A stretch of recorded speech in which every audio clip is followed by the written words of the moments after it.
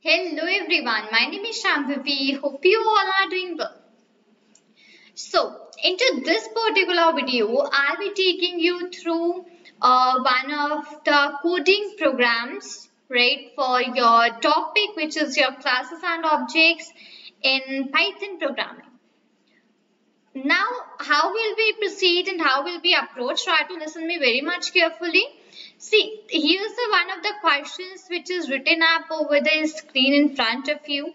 So, I'll be first of all explaining you about this question, right? Then I'll be explaining you that how many steps or the things does it requires to be done, right? Next, I'll be talking in with you about how you will be writing up the program for this, right? And I'll be doing up the hands-on also in front of you so that you can get to understand how this program has to be approached out, right? That is what is gonna be the complete idea of this particular video, right? So let's get started up here very quickly.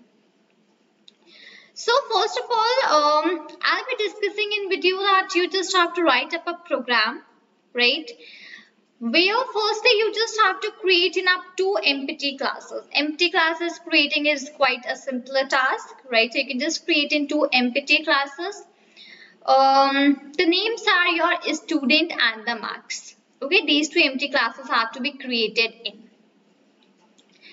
After creating up of these empty classes, next will be that you'll be trying to create in some instance, right? And you try to check whether the instance of the said classes or not. It means that you try to create in some instance for your classes which are here, and you will be trying to check in whether those instances which you have made in your instances are those belonging to your student and marks class or not. Are they of your student and marks class? That is what you will be checking in next, right? Further, you will also check in whether the said classes or the subclasses of the built-in object class or not. It means that whatever the classes are or whatever the subclasses are there, right? So your student and marks class, are those the subclasses of the built-in objects or not? This is what is your complete program about. This is what you have to do up into this program of yours, right? So now into that particular case, this program is being divided up into three parts. The first part you will be creating up your empty classes. Second part you will be trying to create the instance and check those out. Third part will be about the checking of your classes, right? That are what will be the three parts of your complete program, right? So I hope up till now you are clear what is the question about, right? What are different parts which we are having up here. So what we will do now, we'll try to just do the hands-on for this particular question. Okay, let's get started. So, 1 second, yeah. So what I'm going to do is that I'll first of all make up a class. Name for that will be my student class. Okay, and here I'll be writing pass. Next class I'll be making up my marks class, M-A-R-K-S, marks class. Okay. And again I'll be writing up here as pass. Fine. Now proceeding in further. Now I'll be making in the objects for both of these classes. Okay. So it's gonna be like student. S will be small, not capital. It will be student underscore A is equal to, it will be the object for my student class. Fine. And marks underscore A. This will be the object for my marks class. Fine, that's what it is actually, right? It's all done. Now, next what I'll be doing is that I will be trying to check the instance first of all. Okay, my first part of the program was this much that we did do, right? Now I'll be checking up that whether these classes are the instances or not, right? So I'll use a function is instance. Okay, I'll use in this function, put in the brackets over here, and I write in first of all the object and then the class name. So object is student underscore A, right?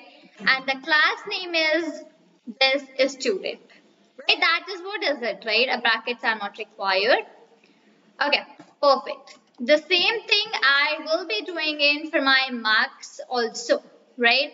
Now I'll be checking the marks underscore A object from the student class. Remember and listen me very carefully. Whenever you need to check in the instance of any of the classes or any particular thing like that, so you have to take in care of whether this particular object of your student class is the instance of it, right? You have to check in the other object of your other class. Is it the again the object of your student class? Then you'll go for marks. Marks underscore A. Is it an instant of the marks class? And then student underscore A. Is it an instant of the marks class? All of these conditions you will check in. Again, I use is instance bracket. This time student, okay, let's take it to marks underscore A, right? And I'm going to check it for my student class. Fine. Perfect. Now third will be my checking for my marks class. So print is instance bracket. Now whether is this marks underscore 1, sorry, underscore A, instance of my marks class, right? And next print the statement that I'll be doing up is that print is instance bracket, and whether this student underscore A, it is an instant of my marks class. Fine.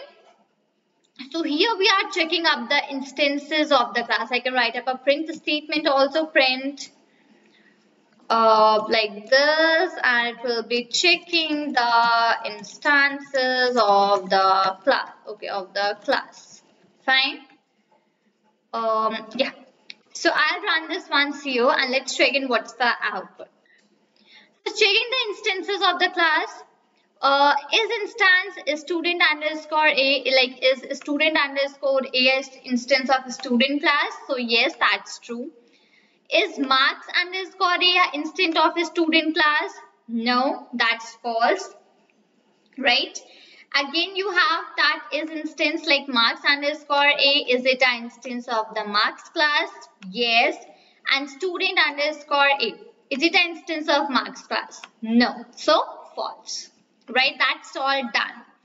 Now I am going to write in my third part of the program, that is about checking the subclasses, right? So checking the, I can simply write subclasses. Okay, done. So now I'll be using up the other method, and before that I'll write up a print mode, one more print statement like this. Let it be in this manner. So here we'll go in my print statement. Function will be is subclass, this function bracket. So I will write up my student class and I'll do in my object, because my question was you have to check in whether the set classes, the student and marks classes, are these the subclasses of the object class or not, right? And that's the reason I need to write up this object classes over here. And the same thing I'm going to do up for my marks class also. So here goes my marks, comma. Again, I'm going to check is it an object for the same, right? And let's run this out over here. So checking the subclasses, true and true. So yes, student and my marks, both of these classes of me are the object, built-in object classes, right? These are the subclasses of the built-in object class, right? So that's how you can write up this complete program. You can design it up in this manner.